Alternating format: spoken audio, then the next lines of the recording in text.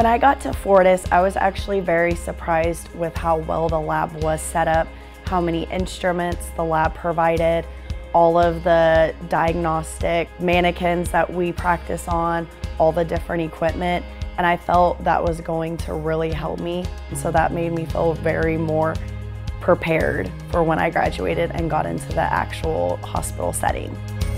When they first come into the OR, they're supposed to do a 10-minute surgical scrub, and then they go and get all their equipment, all their instruments, and then we teach them how to open it sterilely and how to set it up where everything is right where they need it so they can be able to pass without even looking at your back table or your Mayo stand.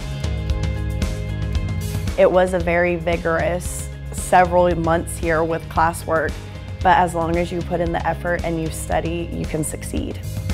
Here at Fortis, we're all about camaraderie and teamwork, and so if you don't have support from your classmates, it's a very challenging school to get through. You have to have support from your fellow classmates, which we all gave to each other.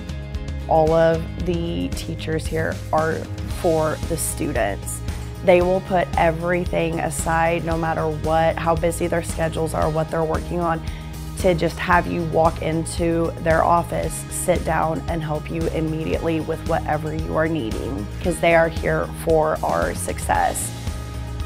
I wanted to get out of the OR and teach because I felt like that's where my path was going to go. This place was the place that made me the surgical tech that I am today.